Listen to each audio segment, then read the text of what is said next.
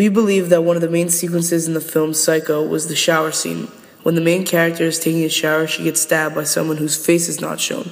This is because this starts off all the murders. Another scene that is very important in the film is when the main character gets pulled over by the cop, and she made herself seem very suspicious to the cop, how she was answering him, because this was right after she stole the money. Another scene that is very influential was when the main character's lover and sister discovered that Henry was the one who was dressing up as the mother killing people. We found out that she was the real psycho.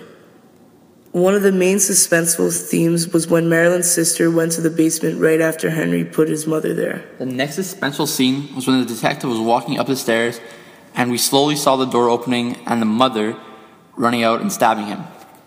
Another big suspenseful scene was when Marilyn's lover saved her sister from being stabbed by Henry, which at that point was discovered to be the psycho dressing up as the mother.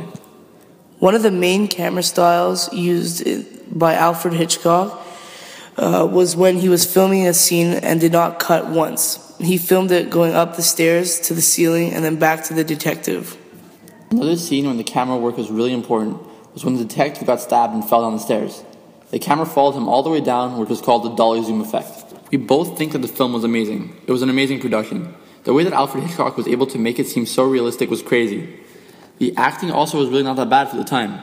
It showed a lot of work that was put into it. The fact that he chose to do it in black and white also added a freaky effect that really helped place the scenes. His editing skills were pretty good for the time.